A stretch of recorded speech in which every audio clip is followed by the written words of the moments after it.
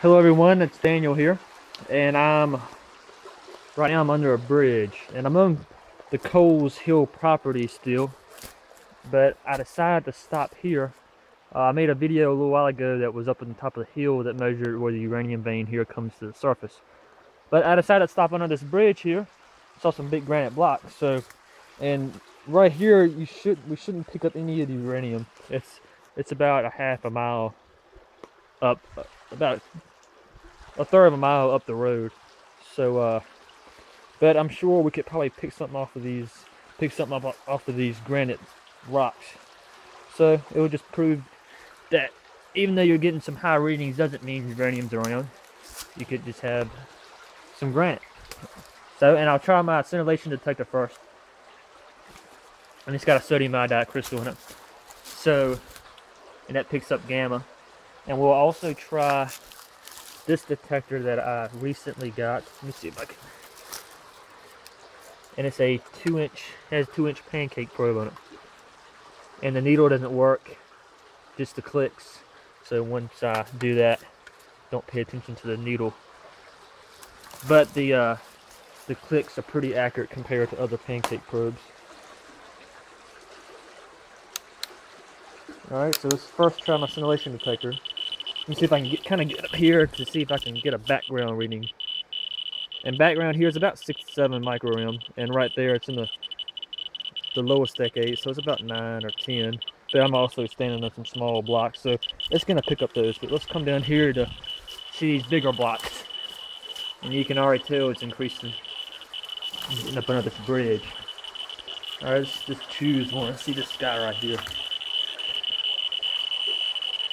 Alright, that's just barely maxing out. That's about 25 or 30 microrem. Just barely maxing out my lowest decade scale. Let's see this big fella about the size of a car right there. Let's see what this is. Shit. Let's see the. I'll put it in the second decade scale.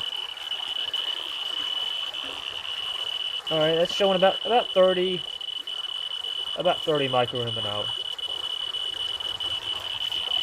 Let's see if we can find another block. Some blocks might be higher.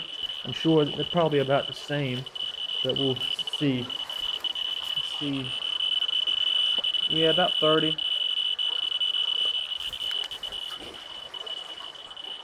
Let's see this one.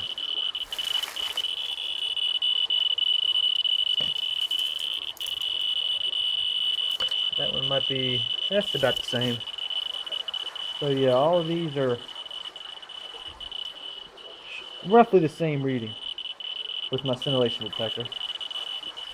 Alright, I haven't tried this one. Maybe I have, I can't remember. That one might be a little higher than the other ones, not too much. Not enough to make any difference. Alright, so that's my scintillation detector. And that picks up gamma. And let's get this pancake probe right here. I just hit my head on this thing. Alright, let's cut it on. And again, don't pay attention to the needle. Just let's see if we can get up here to listen to the clicks to kind of compare it to background.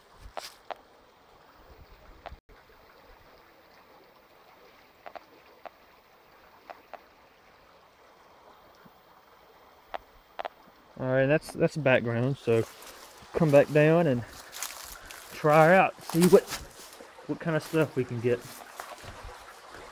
And this might be hard to hear because of the water, but I don't know. I'll try to put the phone close to the speaker so you can hear.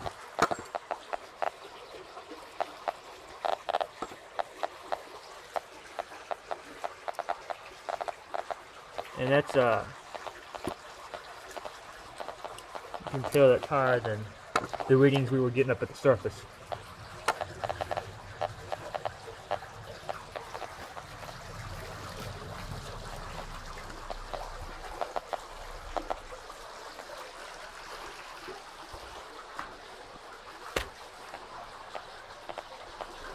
And all these are about the same. Oop, that fell.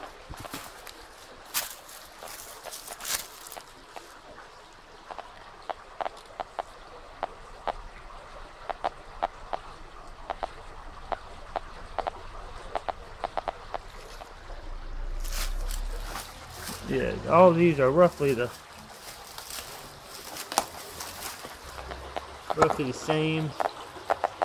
That one might be a little higher than the other ones,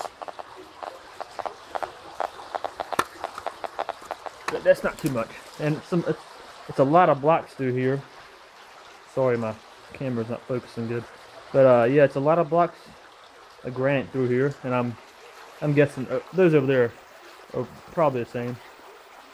And I just figured I'd stop by to show them to you. All right, and I'm looking to get a Lutla Model 3 with a pancake probe. It'll be similar to, well, this guy, but it will have a handheld probe. And I'm also thinking about getting a scintillation detector for that also.